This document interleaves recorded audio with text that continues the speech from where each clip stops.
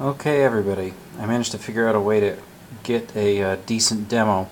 This is actually my tablet, but I was able to use a stretch and zoom feature to actually bring up the display so it's visible on my lame little camera. So I wanted to do a couple of demos here, one with the TinyG setup via network and one via USB so that we can get kind of a sense of both of them. So right now you can see the tablet's not actually connected to anything other than wireless network, and we have our TinyG hardware connected up to a Linux PC. Now running on this at the moment is my net to serial application, which is very simple. It just pulls characters from the network and passes it to serial and vice versa. I was able to use the RxTX libraries for Linux and change the COM port identifier, and it builds perfectly fine. So that's up and running. And so if I go over here and say connect, what I can do is I can show you real quick. I added some different capabilities down at the bottom here. The settings options give you the host name and the port, obviously, to do a network connection. Then driver tells it whether or not you want network or USB. So I've connected network, and I've chosen my host name and my port. So then I can say connect.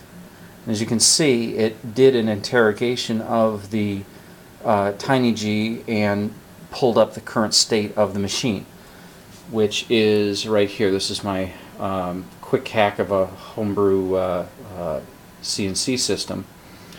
So what I'm going to do now is I can actually ask it to jog different axes, and not only can you see that the axes are doing their thing, but we can actually see the motor spin and so forth as well.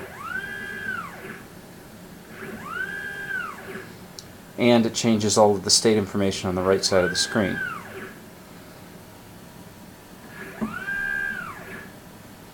Okay, so no surprises there, right? So I'm going to tell it to disconnect, and actually let me bring that up one more time. I'm going to change settings to be the USB driver. Now because I haven't figured out how to tell it to disconnect and rebind to the different service, we need to actually exit from the application before we try to do another connect. But since I need to actually go and redo the wiring, that's not necessarily a bad thing. So I'm going to go over here, pull my USB connector off of the TinyG, plug it into the tablet here. Okay. Fire up Android, and now say connect. It asks, do I want to allow the TinyApp service to access this USB device? It's a built-in security step, and you can see it's got the same state information as the last one.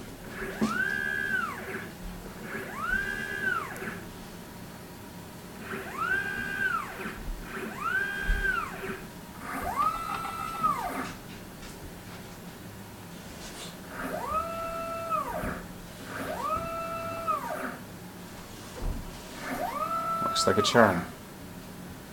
So also on this new interface, I can ask about the state of the system. Machine info shows some basic parameters right now. I can ask it about the different axes and the values for the axes. Looks like this one didn't get initialized. Motor information and so forth, and I can choose the different motors. It'll tell me the different settings. Yeah, see, we got Y, didn't get X. So if that happens, another little tiny feature I got here is you can tell it to refresh the status information, and now it has X. So there you go.